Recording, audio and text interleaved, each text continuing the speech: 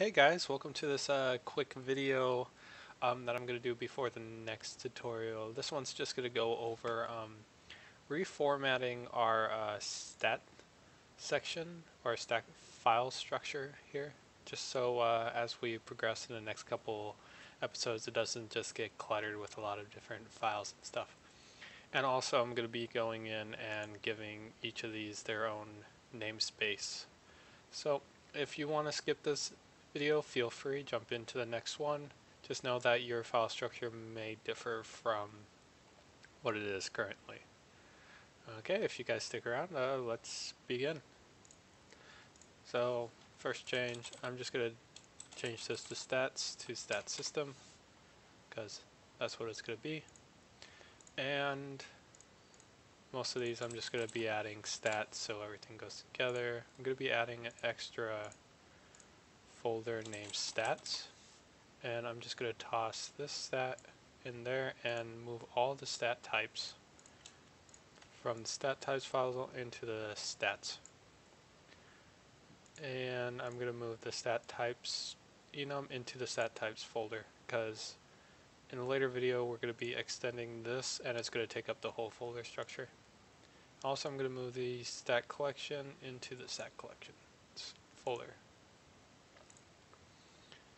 And that's majority it, except inside our stats, modifiers, and linkers, pretty much where we have this basic linker or these other modifiers or even the stats that extend the base class, I'm going to be making an extra folder called extensions. And I'm going to be putting a copy of this inside each of the stats, modifiers, and linker folders. And then I'm going to be moving all the extending classes into their files.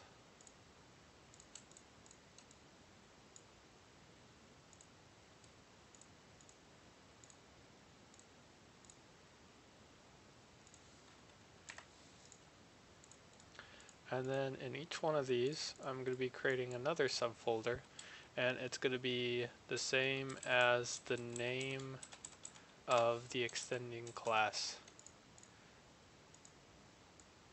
So base add, base percent, and then base or total add and total percent.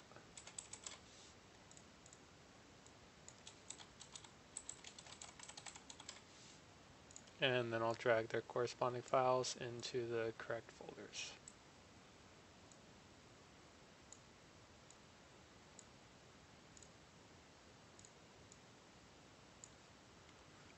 There you go. And then I'll do it for the linker as well. Just call this one basic.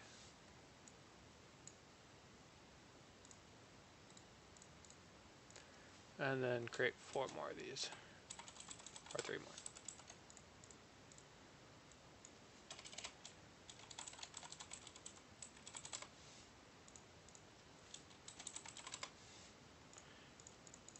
There we go. Now, this may kind of seem excessive now, but later on we're going to be having a lot of new folders come in and files for each one of these, so it'll be easier just to keep organized.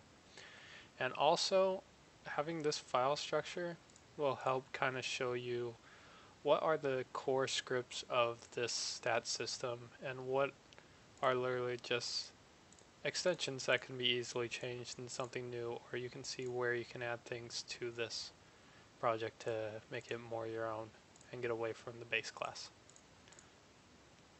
Okay, now this is for the most part how I want the structure for this project.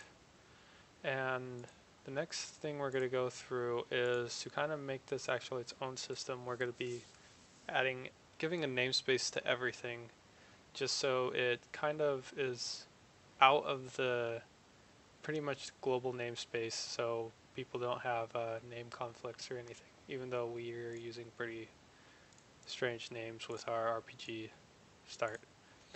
But I'm just going to jump in and pretty much namespace rpg systems dot stat system. Going to copy that because I'm going to be pasting it a lot.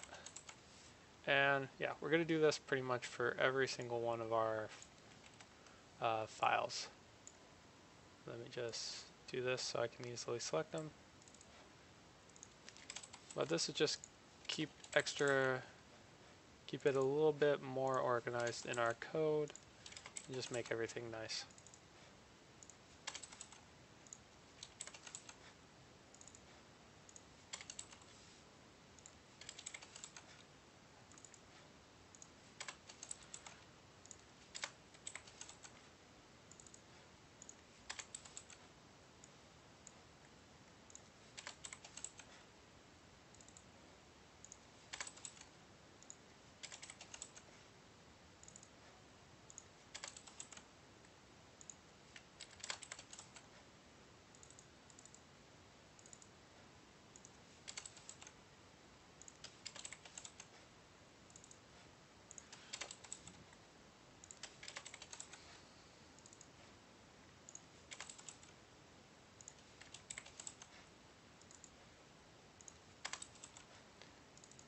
Now, once you complete all the name changes or namespaces for each one of these scripts, a couple of the extra files in our projects, such as the test scripts and maybe the UI scripts that we created earlier, will have errors saying that the type cannot be found. In those scripts, we're going to have to just go in and add this namespace that we're creating, and all the type references should be fixed. So one more, and go into Unity and see what all errors we got. So stat collections not is undefined. We'll just use the stat system namespace and everything should be fixed. We'll do that in each of the scripts that are yelling at us.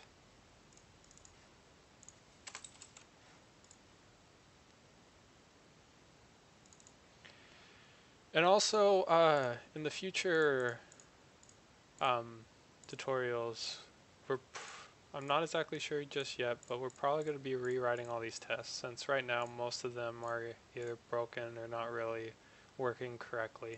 So if you want, you can just straight up delete the test folder and we'll rework it at a later date.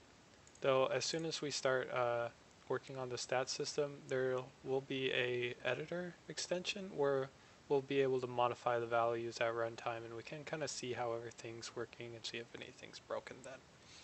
But until then, that's all we have to do for restructuring this project. We just added namespaces and kind of cleaned up where everything is and use these extension folders just to kind of separate the core scripts from whatever is extending from our system that we have. Well, in the next tutorial, we'll be going in and adding some utility scripts to this that will build off of to build our editor for our whole stat system and our few changes to how it's actually going to work. So until there, hope this was helpful and see you then.